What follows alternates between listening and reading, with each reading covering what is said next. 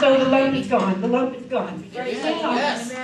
I felt I had Get up this. here. I want somebody to see this. It's going to, because God's going to heal somebody else's breast. I've had this spot right here in my diaphragm for 3 years that they said is benign, but the potential for cancer is there. Phil, there is nothing. Oh, nothing. I'm not going to feel it. I'm going to take it. Okay, you'd let the prophetess fill up it, though, wouldn't you? Yes. Come down here. Put.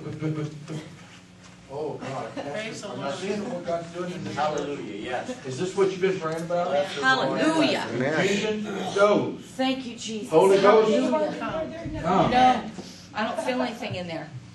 Now, What am I supposed to feel? A real hard, like bony prominence. How long did you have that? Almost 3 years. Almost 3 years. She had a place right here. I'll use the prophetess hand.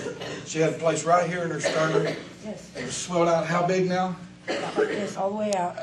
Protruding. It's not there. Protruding. It's not Was there. protruding out of her. Nothing there. Woo! And it's totally gone. Hallelujah. And night before last, I was standing in this service and I said, there's a lady here with a lump in the breast.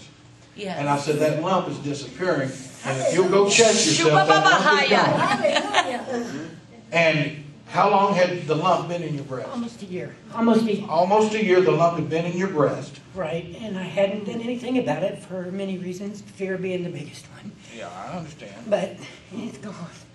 It's totally gone. It's gone. You're searching for it all the time.